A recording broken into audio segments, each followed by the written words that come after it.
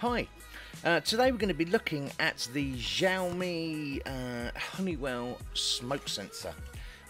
If we open the box, what we've got inside is, there's not an awful lot, to be honest. I mean, it's part of the Xiaomi range. It's the sensor itself. You've got a couple of manuals in Chinese. You've got a back plate, and underneath you've got the fixing screws and the self-adhesive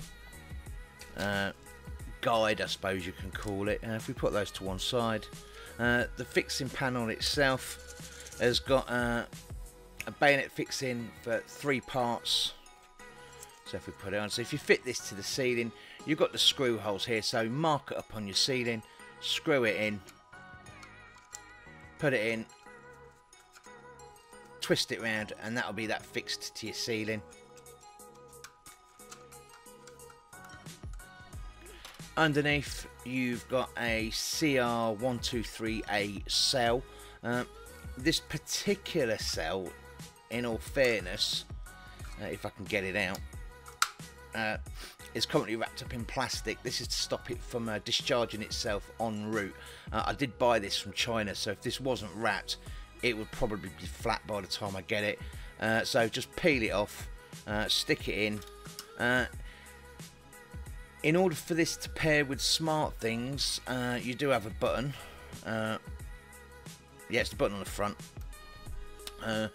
And you will have to put in the device handlers. If you saw my last video, you'll see that there is a set of device handlers from it. And it's the same procedure really, where you put in the device handler, you put it into pair mode, ask the SmartThings app to locate, and then it should find it without any real trouble. This will then notify, you can get it to turn your lights on, or if you've got a siren, you can get it to do the siren. It does have a siren itself, but this isn't EU rated, even though it's Honeywell. So if you can't really rely on it for insurance purposes, I would personally use a main normal battery operated fire alarm or smoke alarm, and have this as a secondary, just so that you can have it communicate with your phone. But essentially that's all that it is.